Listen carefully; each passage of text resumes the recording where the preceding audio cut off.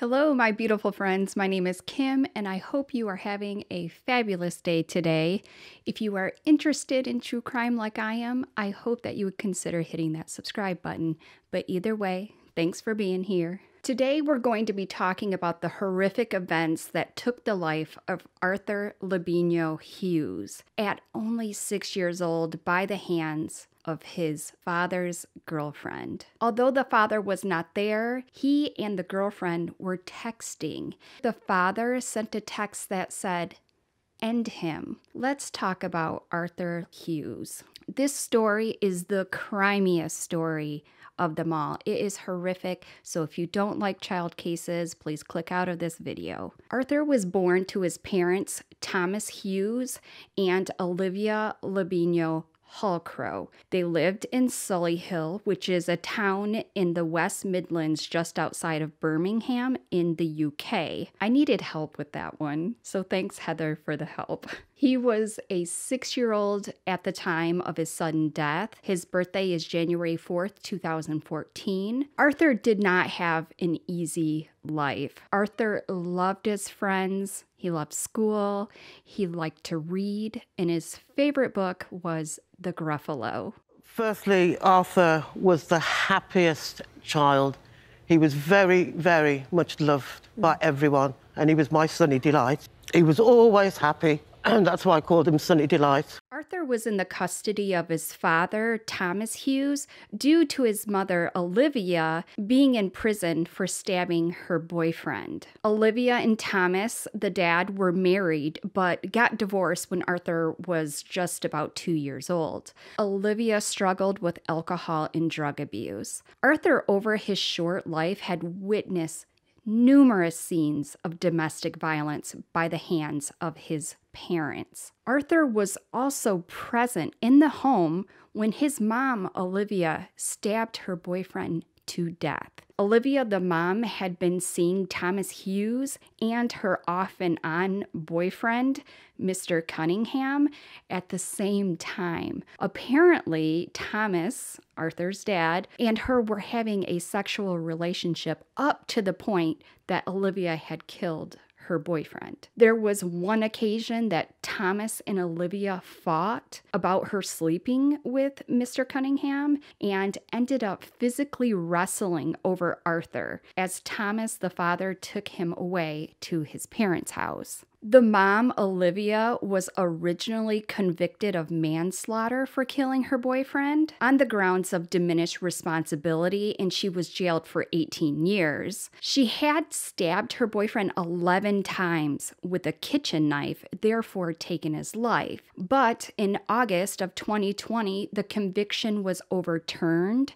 The Court of Appeal, after judges ruled she may have been acting in self-defense. But following a retrial at Birmingham Crown Court, jurors once again found her guilty of manslaughter in July of 2021, and this time she was sentenced to 11 years. The court heard that Olivia and Mr. Cunningham were on and off, again, boyfriend-girlfriend.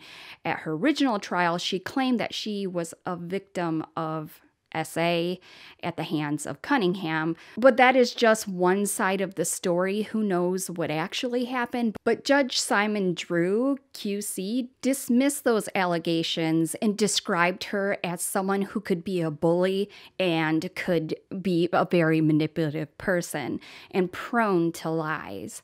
After his mother's arrest, Arthur went to go live with his dad, Thomas Hughes. His dad and Arthur moved into an annex at the back of their parents' garden. This was around February 2019. Arthur's grandmother, who they lived with, said Arthur was a nervous child at first, but then he warmed up and he seemed to be happy and well-rounded with the change in homes. Thomas, 29 years old, due to Olivia going to prison, Thomas got custody of Arthur. The grandmother wanted Arthur, but Thomas did not want to give up custody. There must have been some kind of incentive to the father because it really didn't seem as though Thomas really particularly wanted to have Arthur. In August of 2019, Thomas was on a dating site called Plenty of Fish with a girl named Emma, and she caught his attention. Thomas asked her out, and they went on their first date in a pub, or as we call it, a bar. After 3 dates, Arthur was introduced to Emma. Immediately in September, 1 month after dating Emma, there were definitely red flags. Thomas's brother, Blake, said Arthur's behavior changed quite a lot. He wasn't the same happy-go-lucky kid as he once was. The brother would also say Thomas had become a lot stricter to Arthur after he started dating Emma. Hughes also recalled an incident where he argued with Emma because he bought Arthur a Subway sandwich, which she said was an unnecessary treat. An ice cream sundae maybe is a unnecessary treat, but a sandwich? No. Only dating for a few months, Eileen, a special education coordinator at Arthur's school, said Arthur deteriorated. That month, she said he became more reserved, anxious, and just not the same kid that he used to be. Emma and Thomas met in August, and Arthur is showing signs of problems by October. Eileen said that Arthur was becoming fixated with his dad disappearing from his life or being taken away from his dad or his dad killing him. Those are some very concerning statements. It makes a bit of sense because he just had lost his mom due to her going to prison and having abandonment issues. But the comment that dad may kill me, that is really scary. In November of 2019, Arthur was acting out even more. So much so that the grandmother of Arthur and the dad, Thomas, spoke to both the school and a pediatrician. They would say that Arthur was clingy, having nightmares, obsessed with murder. He was anxious. He had boyish behavior and trust issues. All were said to be completely normal for a child with those types of circumstances that he had already gone through. And they recognized this and took the proper steps to try to get Arthur some help. The doctor told Thomas that he should love and cherish his son, care for him, not subject him to change. Keep that in mind. Or treat this behavior as naughtiness. Arthur had been told that his mother had joined the army, and then he was told that she went to jail, but she would be home soon. The poor boy didn't know what to believe, and I'm sure he heard the adults talking and probably already knew what was going on. Kids are smarter than we give them credit for. In that same month, Emma became pregnant with Thomas's baby, but unfortunately had a miscarriage. I'm sure Arthur heard all about this and didn't know how to deal with this information. Despite the tragic and devastating state of the son Arthur, Thomas still manages to propose to Emma in December of 2019. 4 months of dating, not to mention his son is having the hardest time of his life.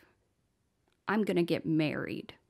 2 days after Arthur's 6th birthday on January 4, 2020, Thomas went to the doctor to say the school was concerned with his clinginess and obsession with soft toys. But teachers had said this was completely untrue. I'm not sure what to make of this. Was he trying to medicate Arthur?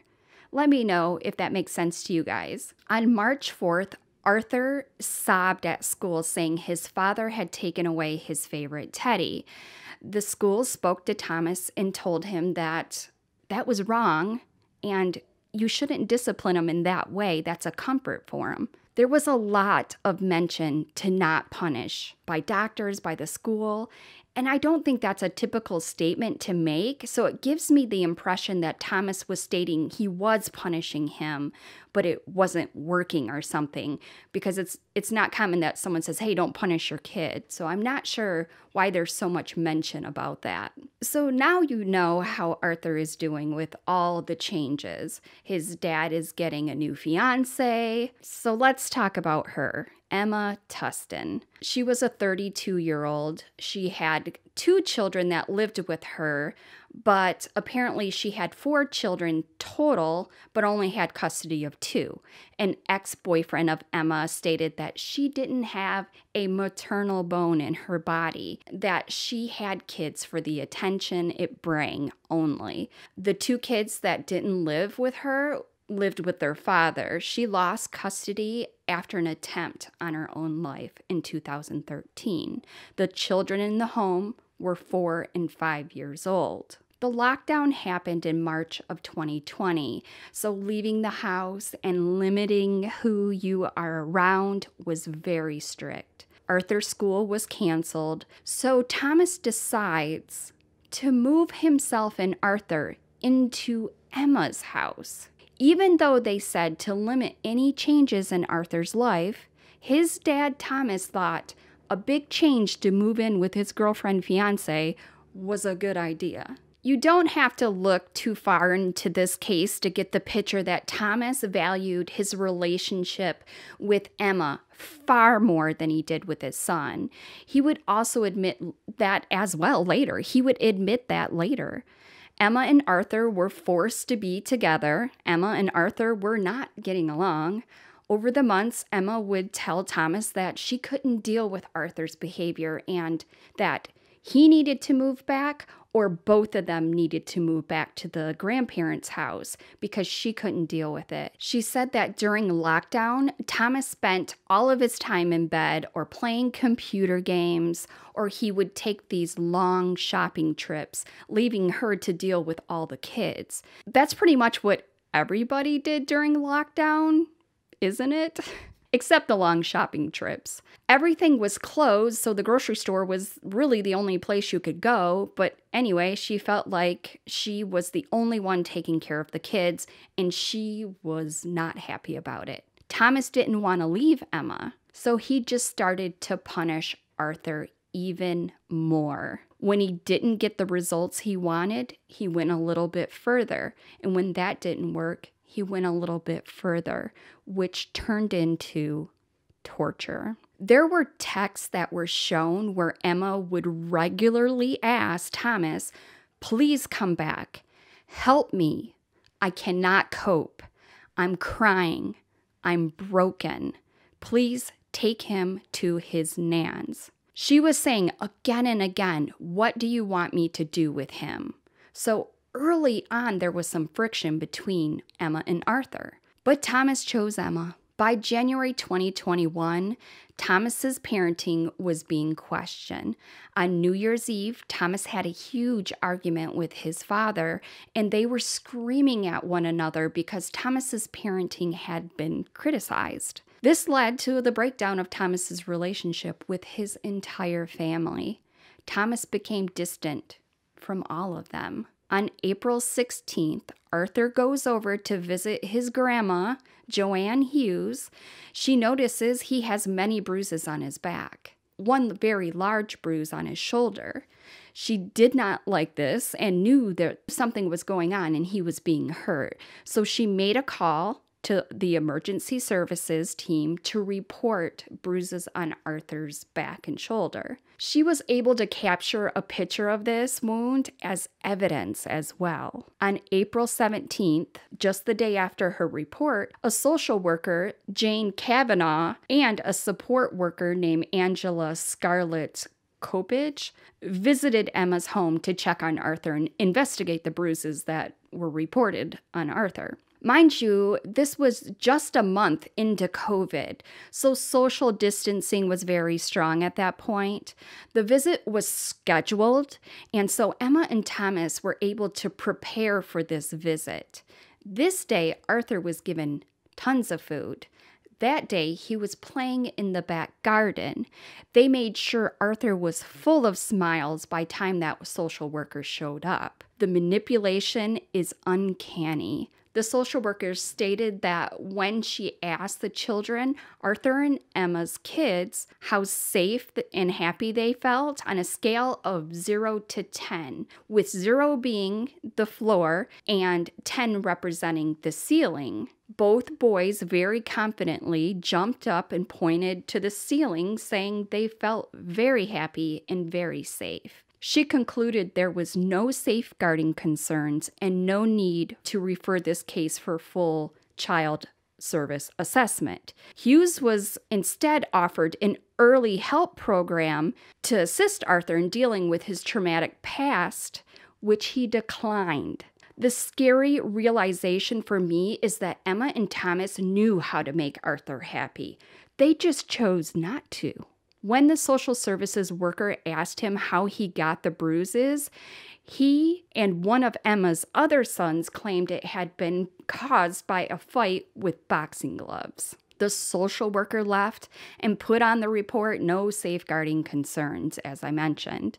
Giving evidence during the trial, Thomas said Emma had coached the two boys to lie to social services about the fight with boxing gloves and warned the kids that if they say anything, that they would be taken away. So sad. April 20th, a desperate Joanne Hughes, the grandma, who isn't having any luck with social services, tells Arthur's school about the referral to social services she had made 4 days earlier. Michelle, safeguarding lead at Dickens Health Community Primary School, contacts social services to help Joanne in her efforts, but is told they have no concerns, another dead end for Joanne, the grandmother. The school tries to stay in touch with the kids over the lockdown with online messaging. Thomas tells Arthur's school in these online messages that Arthur is doing grand. Also that Arthur is plodding around enjoying the sunshine and messaging that he's playing in the back garden. He would also say, "We might have a barbecue this weekend. He just wants to see his friends now and misses them a bit. Thank you for checking in." In another message, he stated that they were decorating his room. What room? What we will find out later is he was sleeping on the living room floor, so maybe he had a room at one point, but all the while, Thomas is stating Arthur is doing grand. The same month, Arthur's uncle, Daniel Hughes, tries to alert police to Arthur's bruises. Joanne had called social services in the school with no luck, so the uncle was trying another tactic to save Arthur. The police referred the case to social services, who had already done their investigation and stated there was no concerns. So no further investigation work was done. Social services was the bottleneck of this whole situation. The police and school relied on them to investigate each claim, but they did once and they closed the case. Still not having any luck, John Dalton, Emma's stepfather, says he made an anonymous call to social services. It's not anonymous anymore because the stepfather stated he had made the call. Again, nothing was done, and social services once again stated everything that I had already mentioned. It was closed, and they did nothing. On June 8th, Arthur's school reopened, but Hughes did not send him back. He claimed his son had a bad night's sleep and would send him back the next day. The next day would come and go, and Arthur would never show up to school. Arthur would never return to school. He was so close to returning to school, not sure if this would have made a difference or not, but by this point, Arthur is being beaten and starved. He can barely hold his own body weight up because he is so weak. Thomas couldn't send him back to school in that condition. There were video cameras set up in Emma's house. Therefore, it is seen between June 12th and June 15th, Arthur spent more than 35 hours being punished by forcing him to stand in the hallway for hours. Not an hour or so, hours. On Friday, Arthur was made to stand in the hall for 14 hours and 19 minutes with no food. In the meantime, Emma ate McDonald's with her son in the living room. The next day on Saturday, Arthur was made to stand in the hallway for 11 hours and 49 minutes. In the video, the dad is seen slapping him around on the head while Emma grabs him by the back of his shirt and drags him from the kitchen to the hallway to stand there for hours with no food or anything to drink. While he's standing there not allowed to sit or eat, the couple, Emma and Thomas spent time in their hot tub and was also seen on an extremely hot day eating ice cream as Arthur was forced to stand in the hallway with the fleece onesie. Arthur was in the hallway for 10 hours and 54 minutes on June 15. Emma is seen waking Arthur up at 7:06 by ripping the blanket from underneath him. This is how much she did not like this child. She couldn't be nice to him for one moment. Emma took Arthur with her to a hair appointment, and it was just her friend's house that this hair appointment was at. She said Arthur was told to face the door and not move during the 6-hour session. The girl who did her hair described the appearance of him as skeletal, and his legs were shaking like he couldn't hold himself up. June 16. Video footage from the CCTV camera in the living room at Emma's house, where Arthur slept on the floor, showed him appearing very weak as he woke up and struggled to carry his blanket out of the room. The family returned to the hairdresser's house to finish her hair appointment, during which time Thomas and Emma took turns shouting at Arthur, like a game of tennis, she would say. Her partner, Tobias, snuck Arthur a glass of water without Thomas and Emma knowing and said Arthur looked petrified. Back at home, shortly after 2:30 p.m., Emma messages Thomas to say Arthur would not get up off of the floor and claimed he had knocked himself out by hitting his head on the floor. Thomas returned to the home and dialed 999, which is the same as 911 here, and that was made at 2:42. She left him there without calling for help for 11 minutes. Here's that call. Ambulance service, is the patient breathing? Barely. Okay, is he breathing right now though, even if he's... Is he breathing, Tom? He keeps taking big dark breaths. Basically, my 6-year-old stepson is falling, he's banged his head. Okay. And while he was on the floor, he's banged his head another 5 times. Okay. He's lost colour, he's got a big lump on his head. Is he awake? So what, sorry? Is he awake? He's half in and out, Okay. but he's banged his head quite hard. Is his breathing noisy or abnormal? Is it noisy or abnormal? It's barely there, he's barely breathing, he's in and out, he's taking hard. Okay. He's basically been treating us all like shit. He's threw himself on the floor, he's headbutting the floor. I'm trying to pick him up in the process, he's headbutting me in the process. Okay. I've got him up, he was breathing like a little bit better at first. Yeah. Washed him down, put some water down him, tried to obviously get him like, a bit more colour in him, but then obviously I've seen the lump on his head that he's done to himself. Right. Help's been arranged for him. Okay. Yeah. Try and keep calm for me. Can you get him lay out flat on his back? Flat on his back. How old is he? He's 6, nearly 7. 6 years old. Okay. Yeah. Right, bear with me. He's losing colour. He's very pale, but obviously it's a big bang. He's knocked himself out by the look of him. And he's barely breathing now. He's breathing. He's barely breathing. He's lifeless at the minute. Okay, so I'm going to tell you how to give basic life support. Okay, so you can just... Body cam footage from the emergency services shows Emma crying as she claimed Arthur repeatedly butt-headed the floor. When I tried to get him off the floor, he headbutted me and hit me and kicked me. She would continue to say, even so, I've done my best with that kid. That kid? Here is that video. Just briefly, what happened? Yes. Basically, he'd gone out to get me a birthday cake for the kids. Arthur was told to sit on the thinking step. Arthur's put himself all over the floor. He's banged himself off the radiator. He's hit me. He's kicked me in the process of me trying to get him back on the thinking step. He's then gone on all fours on the floor, and I've told him to get up. And I shut the door over, and all I heard was a crack off the floor. He was headbutting the floor on all fours. Headbutted the floor once, said, "Arthur, get up, you're going to hurt yourself. I've phoned your dad." He went, "I don't care." At that point, he was fine. And then he dropped his head again as I've tried to bear hug him and pick him up, and he headbutted the floor 3 times. Here on this carpet? Round about, the door was shut, so if you go in, I'll show you. Because it's probably about here his head was, but it's concrete, there's no underlay under that.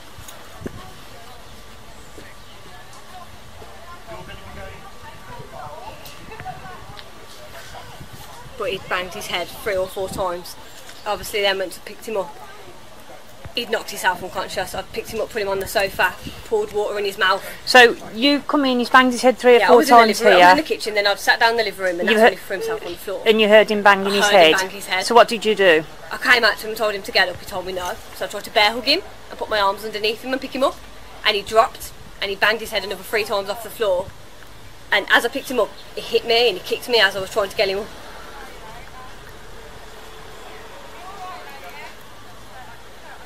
And then what? So, and you went? I picked him up off the floor. Yeah. Tried to put him on the stairs just to get him to, but his head's obviously going out, so I put him straight on the stairs. I said, "Wherever you've got to phone an ambulance." So he's unresponsive. Yeah.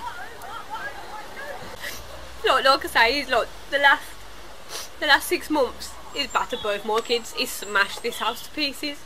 He's battered his dad. He's hit me. When I tried to get him off the floor from headbutting the floor, he headbutted me and he kicked me and he's hit me. Yesterday we went to my friend's house and he pushed me down 5 stairs. "You're not my real mum, I hate ya. I'm gonna get my mum to kill you," he said. And even so, I've done my best for that kid. It's me. I tried to get him off the floor. The dad seems more worried about the consequences and is standing by her side, even though his child was dead by the hands of her. Arthur was taken to the Birmingham Children's Hospital, and later that evening, Emma and Thomas were arrested on suspicion of causing grievous bodily harm with intent. Arthur suffered an unsurvivable injury to his head caused by Emma repeatedly banging his head on a hard surface. Emma had shaken him, she had banged his head on hard surfaces, but that wasn't until after she was already poisoning him with salt. He was found with 130 injuries from being repeatedly beaten for hours and starved and dehydrated. On June 17, Arthur's life support was switched off and he died in the hospital. Emma and Thomas are arrested. They go to jail on June 16th. Her birthday is June 18th. Hope you received all you deserve for your birthday, Emma. I believe she did receive what she deserved for her birthday because Emma is not having a good time in prison. She has been routinely attacked by other inmates. The inmates have thrown salt at her, and she is also getting death threats. So therefore, a doctor would say she had a big deterioration in her psychological well-being since she's been in jail. I don't really feel bad. So Emma goes to trial for the evidence they collected in Arthur's death, but Emma's trial was suddenly halted a number of days after she overdosed and was rushed to the hospital. Apparently, she had been taking some pain medication, but she wasn't taking it daily. She was just sticking it into her bra, and then she collected enough and then she took a bunch at one time. She was rushed to the hospital, but the attempt was unsuccessful. I can't even pretend to feel sorry for her. If I had to say anything to her, it would be karma is a... Emma was also pregnant at the time of the arrest with Thomas's baby, but at 21 weeks pregnant and in jail, she decided to end the pregnancy. 9 weeks is how long the murder trial went on. What a long trial. What the trial uncovered is Emma was regularly asking him, "Please come back, please help, I can't cope, I'm crying, I'm broken, please take him back," to his nans, saying it over and over again. "What do you want me to do with him?" As we talked about, but what you didn't hear was Thomas's reply. He would tell her such things as, "End him, finish him, take his jaw off." He could have said, "Drop him off at his grandma's house," that would work too. She wanted him. I do not understand these parents who want to hold on to these children. The grandparents want them, but they don't want to take them there. It's a whole pride thing. It's so dumb. The video of Arthur begging for food and saying no one loves him, I'll play it, but it's extremely heartbreaking.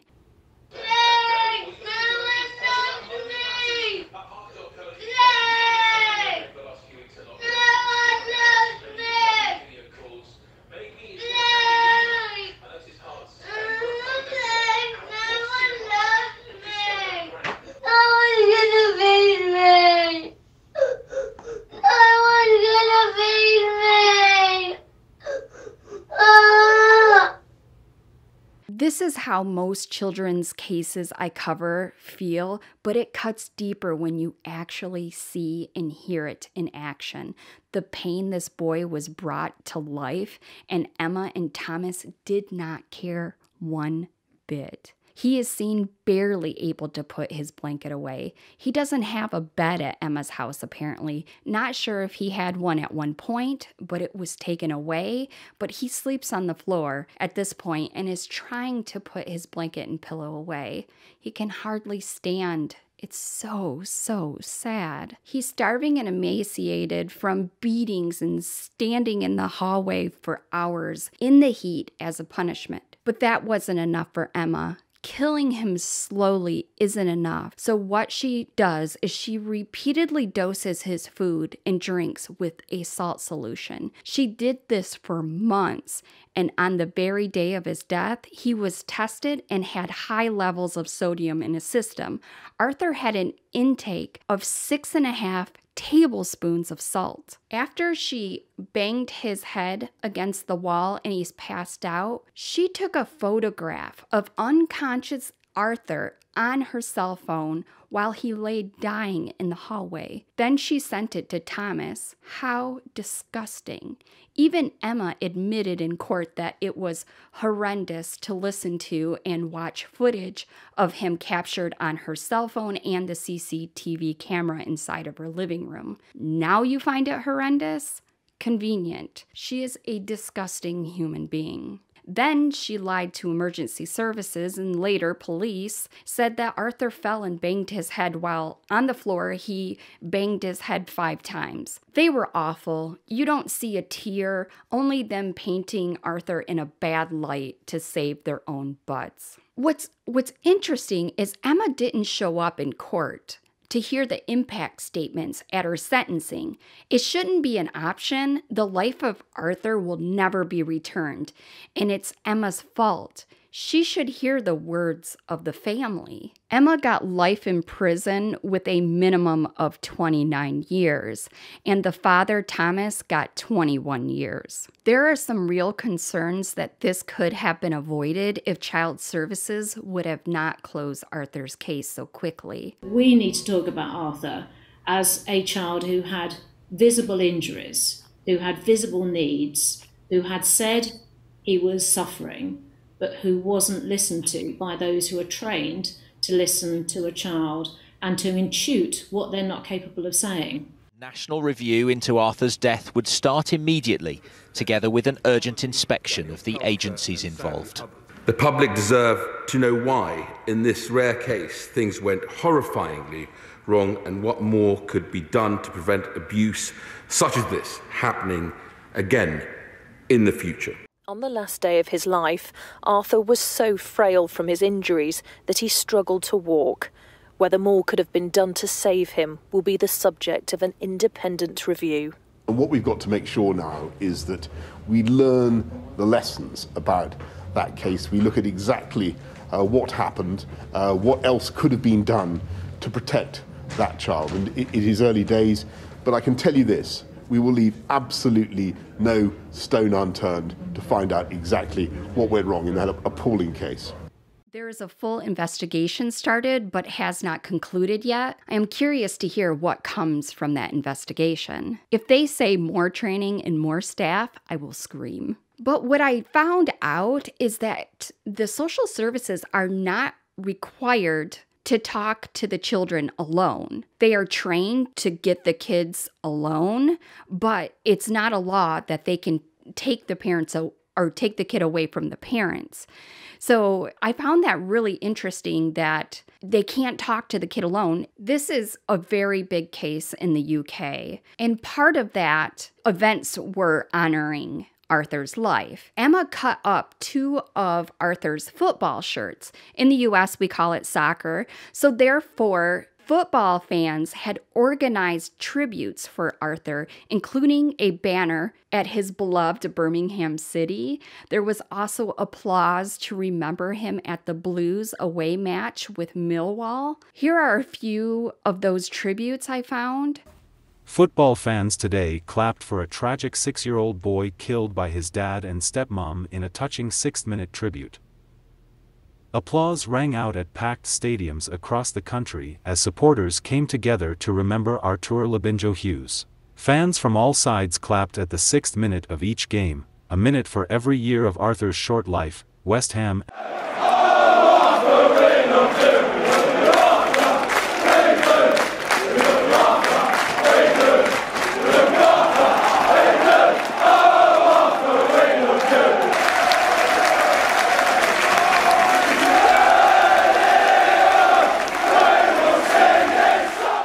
They were his heroes, and Birmingham City warmed up wearing his name. A message for the little boy who thought no one loved him. From footballers to their young fan. And in the 6th minute, crowds across the country clapped.